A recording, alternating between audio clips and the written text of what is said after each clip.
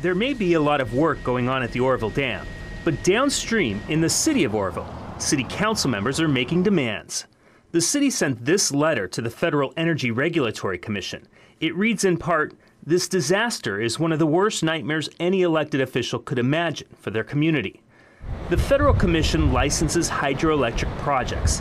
The agency is currently reviewing the state's license for the dam. Erin Mellon is spokesperson for the State Department of Water Resources, or DWR. The priority for DWR is to reconstruct the spillway to ensure that we can safely handle flows this year and for many years to come.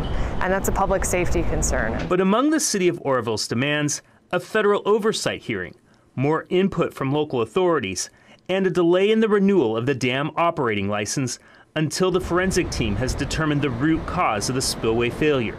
The city council wrote, "The extreme danger and burden of floodwater is shouldered by our disadvantaged communities alone.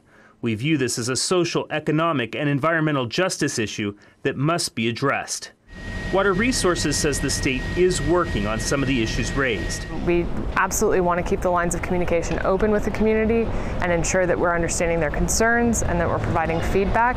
We'll continue to do that. The city is also asking for specific safety features, such as an audible warning system, repairs to levees damaged last winter, a new release gate for emergency flows, and the widening of evacuation routes to handle more cars.